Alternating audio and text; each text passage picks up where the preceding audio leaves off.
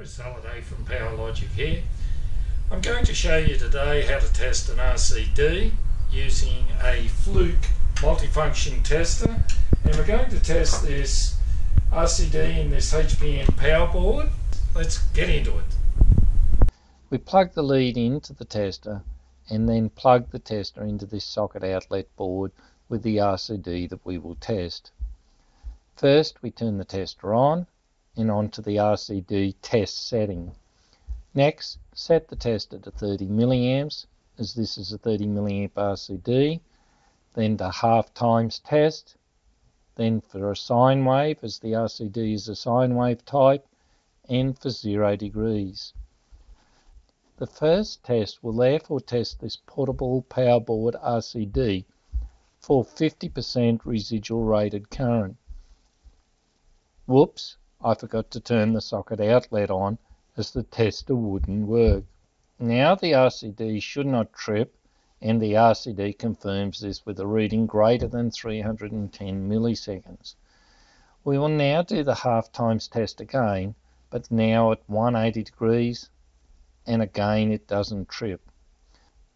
The 180 degrees setting means we will test the RCD with the waveform starting in the negative half cycle, and likewise the 0 degrees test means we start testing in the positive half cycle.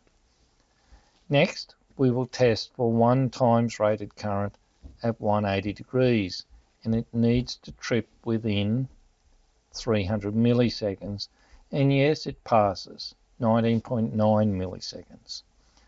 The next test is at 1 times rated current at 0 degrees, and again it should trip within 300 milliseconds, and yes, it does, 9.5 milliseconds.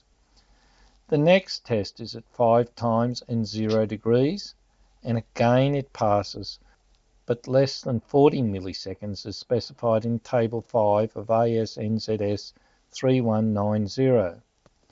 We'll now do the 5 times test again, but at 180 degrees, and this test also passes the 40 millisecond requirement. The last test we should do is a ramp test to see what current the RCD trips at. We set the tester for the ramp test and wait for the RCD to trip. The tester shows the RCD trips at 24 milliamps. We could also do this test at 180 degrees. This RCD is operating as designed and expected to ensure safety.